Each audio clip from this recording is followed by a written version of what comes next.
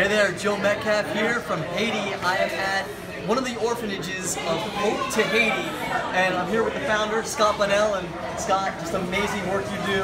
This is my 4th year contributing and helping out Hope To Haiti, and every year I'm amazed by the work Scott and his team have done. And how many orphanages do you have now? We have 4 orphanages here in Haiti. We have a couple thousand kids in our feeding programs and various other projects.